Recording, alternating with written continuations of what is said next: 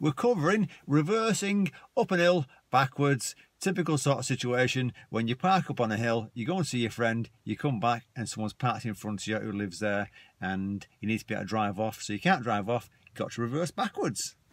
Let's talk about it.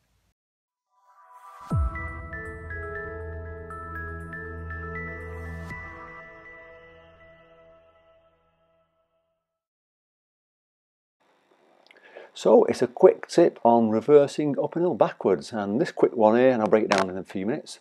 Pop it in reverse, in the reverse gear, set your gas a bit more than normal, get your biting point, you'll feel the back of the car lift up, look round. Once you feel like it's clear enough, you release the handbrake to move backwards, lowering the clutch when you think you're further enough away, braking at that point, and securing the car, first gear, looking round again to move off.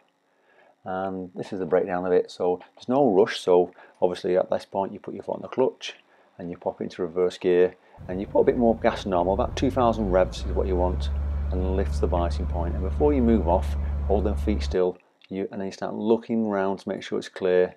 Have your hand on your handbrake. Once you feel like it's clear, you release the handbrake, and at that point, once you release the handbrake, the car will move backwards, and then you check in that it's clear as you're going backwards, looking where you're going, and once you feel like you're far enough away, lowering the clutch and braking to slow down, and then obviously at that point pop it in first gear, looking around to move forward again.